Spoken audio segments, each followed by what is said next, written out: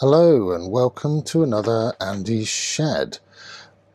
Today we're going to do another video in my MetroX versus Creality Raptor Pro series, and today we're going to do a speed test. Really simple speed test.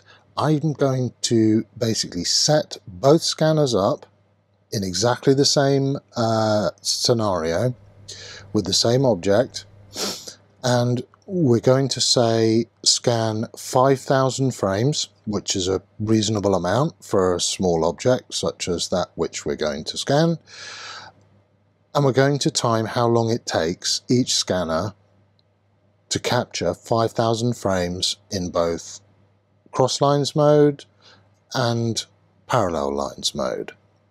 Now the way we're going to do it, and I've been thinking about this, is we're actually going to scan this in a way that you really wouldn't do normally, in that I'm going to mount the scanners on tripods, simply because this removes any manual issues with moving the scanner around, or me not pointing it in exactly the same direction, or it not quite picking up what angle it's at. I think this is probably the fairest way that we can judge the speed of these two scanners together. So the setup is going to look much like what you see here. We will have a timer running at the same time, so you can see that I'm not faking any of this. We will be using my, as the capture device, my trusty Lenovo Legion. This is a Gen 10 with a 275HX Ultra 9 CPU and NVIDIA RTX 5080.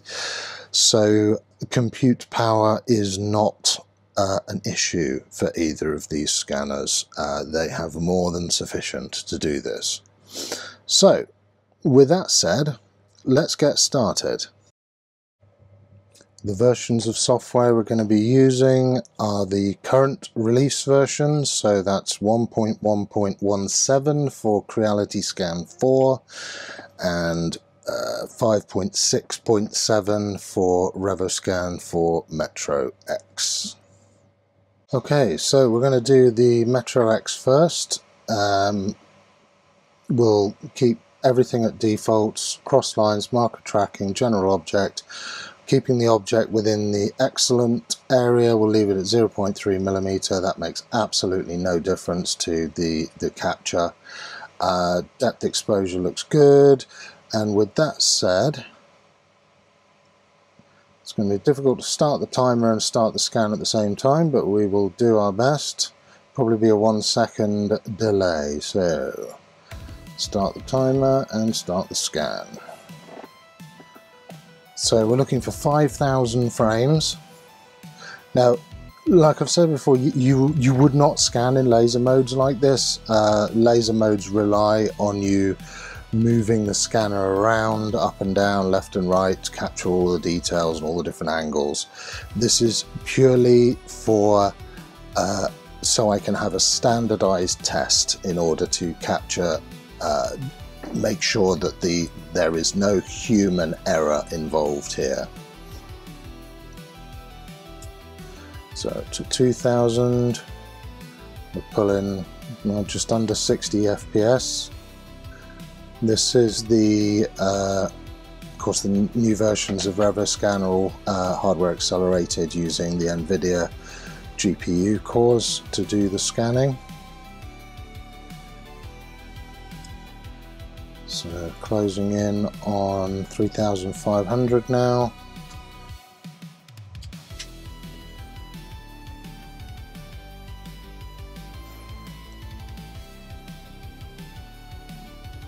$4,000.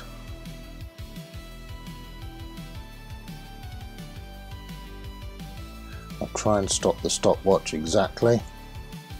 We'll see as soon as we hit 5,000. 7, 8, 9, bosh. Right, 1 minute and 34 seconds for crosslines mode with MetroX. Okay, On to Raptor Pro. So Raptor Pro, cross lines mode, same setup as MetroX. We're on the tripod.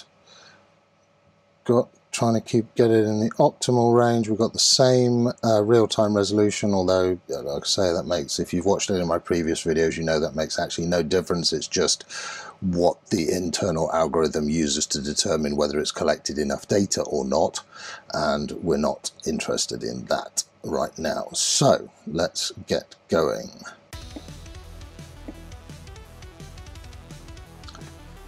I think I was a little bit slow there hitting start, so we'll give Raptor Pro an extra 2 seconds of grace there.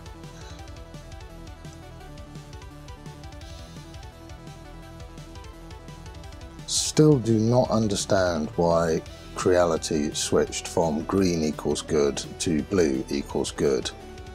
It was so much easier to see when you'd collected enough data.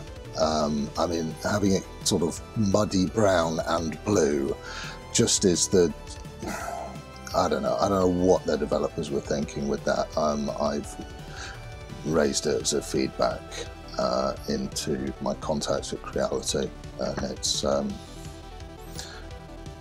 whether they'll listen or not, I don't know. We will find out.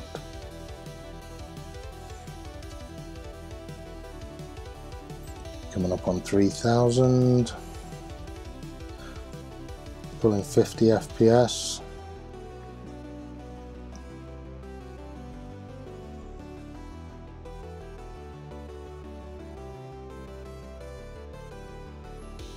There's 4.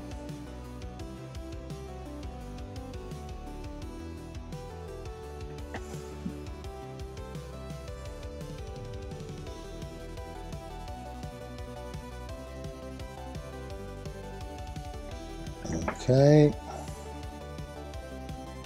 coming up on 5. Bosh. 1 minute 43. We'll take 2 seconds off that because I was a little bit slow. So that is 1 minute 41. So a little bit slower than MetroX. Right. Let's switch over to cross parallel lines. Right, parallel lines now. First up's the MetroX. Same test setup as before. We'll try and get the timer exactly right, but we'll probably be about a second out. We're actually a little bit close for parallel lines. Let's move that back a bit. There we go, that's better. Can we still see the timer? Yes, we can. Right, here we go. Start.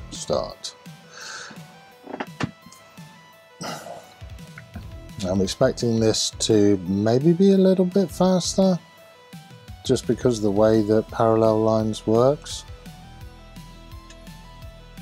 By the way, I'm not going to show you the scans at the end of this because the scans are going to be garbage. Scanning like this, we're going to be missing sections, we're going to have issues where the lasers cross. Like I say, you do not scan like this using either of these scanners. This is purely to for commonality of test.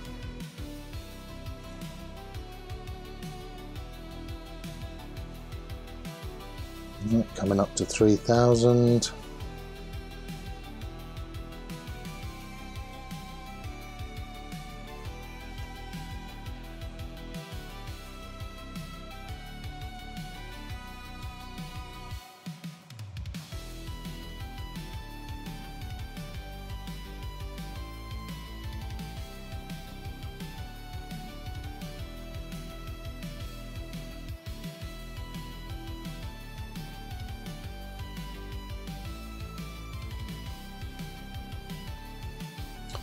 Okay, nearly there. 1 minute 30.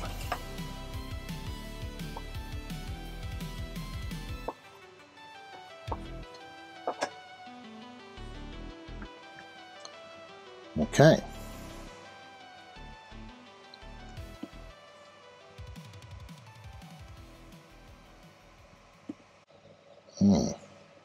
Now, interestingly, with Raptor, parallel lines needs to be a heck of a lot closer than with MetroX. So to keep things fair, I'm keeping the scanners in their optimal distance range. Let's get that right.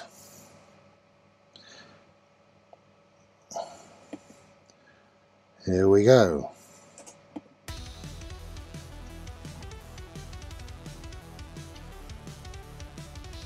So again, we're pulling 50 FPS.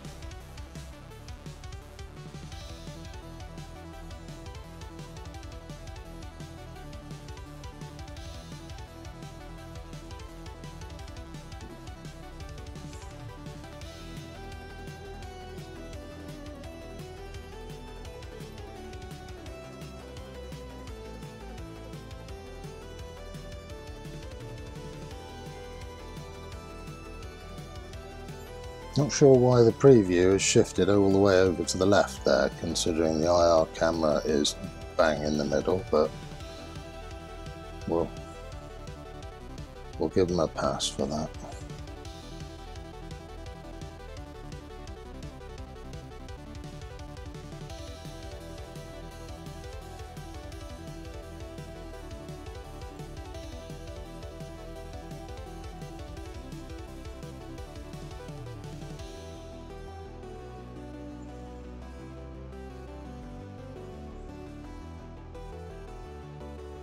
Coming up on 4,000.